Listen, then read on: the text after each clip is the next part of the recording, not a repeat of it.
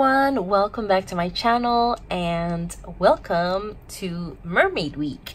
For my first card for this Mermaid Week is this super adorable card.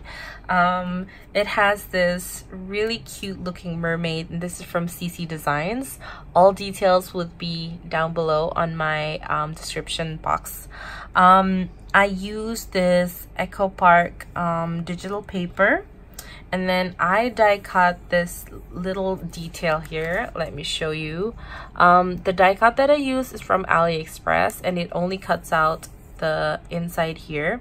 The frame is also another die cut from AliExpress, and I just layered everything with foam tape, so it's a little bit more dimensional. And here the saying is thinking of you. This one I think is from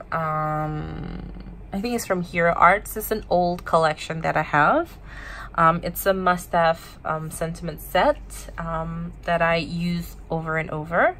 I really like this stamp set because she looks so cute and chubby, and I colored her in using my Copic markers.